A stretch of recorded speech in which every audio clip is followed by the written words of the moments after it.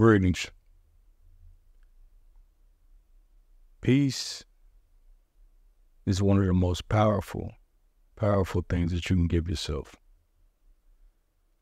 When you're dealing with those who display narcissistic tendencies or traits,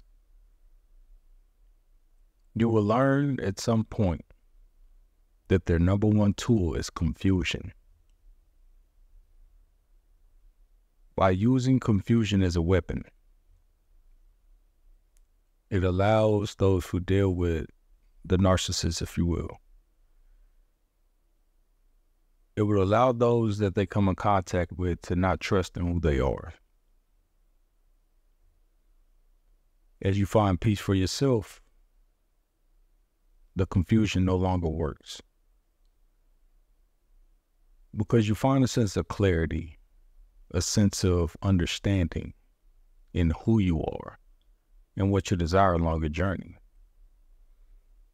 Now, this works for you, but it will not work for those who want to use confusion as a weapon against you.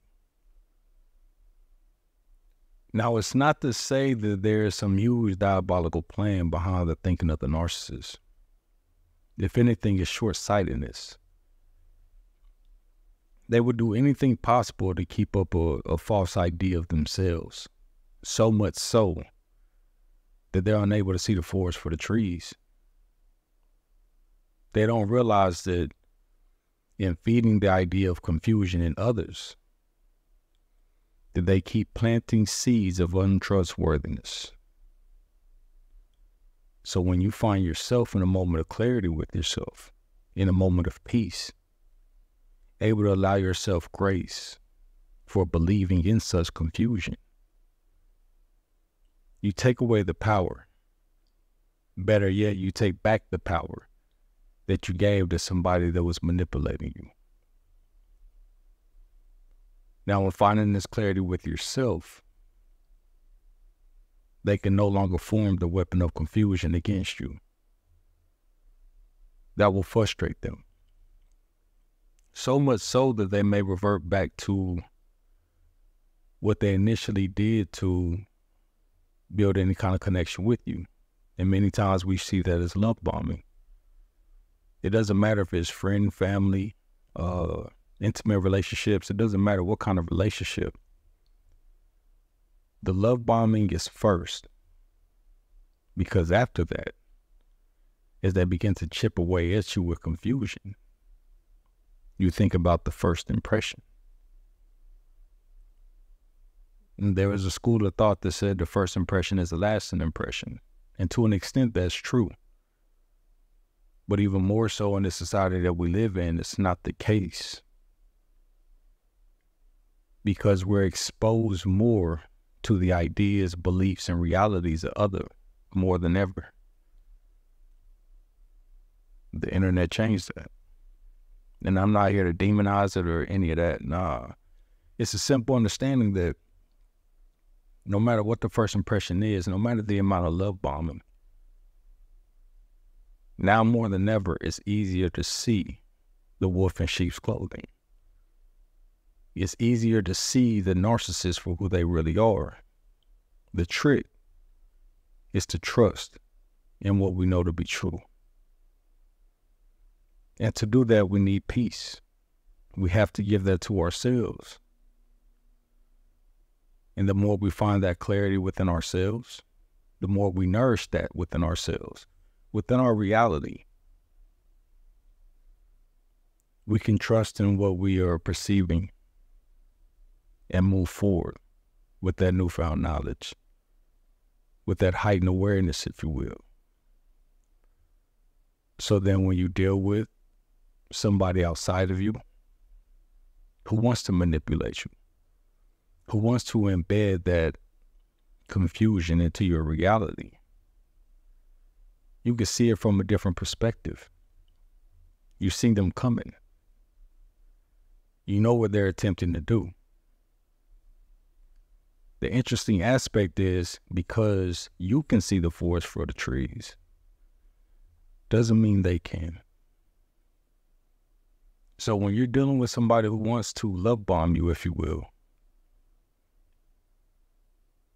you'll have a realization that they believe the confusion. That's the only way the confusion works, is that they put themselves in a state to where they believe the confusion so much that it has to be true to them in order for them to sell it to anybody else. And I believe this to be unconscious. As much as I would like to believe that someone is that diabolical, it takes a certain level of awareness. And sometimes, well, more often than not, I've seen that awareness is not there. Not that it cannot be there, but to have that kind of awareness, you have to have a certain kind of clarity about who you are. And those who show narcissistic traits along my journey, most of them don't have that awareness because they choose not to. It goes along with the old adage of ignorance is bliss. They would rather stay at a certain state, stay in a certain state, to avoid having to confront themselves. So believing in the lies, believing in the confusion, they find more comfort in that state of mind. To each their own. I'm just here to remind you of the power that peace can give you, the power that clarity can give you. And the more you provide these things for yourself, the less you fall victim to the confusion that you will encounter in this outside world. It's simple, not always easy. That's okay. But trust in you. Trust in your experiences. Trust in the things that you are aware of. And don't be so hard on yourself. One day at a time, one step at a time.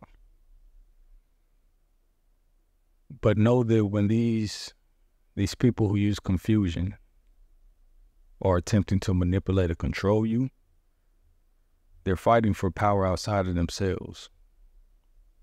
They want to control the world around them because they have no control of their inner world.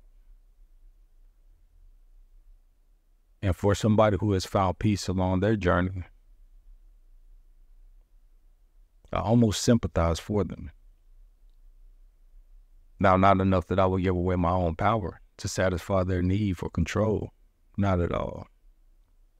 Not at all. They just haven't realized, or they haven't accepted that the power is all within themselves. So they want to control others. Protect yourself at all costs. Sometimes it's going to be quiet. Sometimes your environment, surroundings are not going to be filled with the distractions that you were accustomed to early in your journey. That's okay. The more you find peace within, the more you'll find peace without. Because outside of you is going to reflect those certain things that you consume within. So the more you find gratitude, clarity, awareness, peace, you're going to see it outside of you. You're going to find it sometimes in the most mundane things. That's the beauty of it all. But you give yourself a sense of direction, if you will, instead of being lost in the confusion. And misery loves company, right? So if you're not confused within who you are, you'll find more peace being around those and being in environments of those who share that same sentiment. And you will feel completely out of place in the midst of confusion. Knowing who you are, clarity. Wanting to control how others perceive you, confusion. That's what the narcissist needs. That's what they feed upon. So protect yourself. More importantly, trust yourself.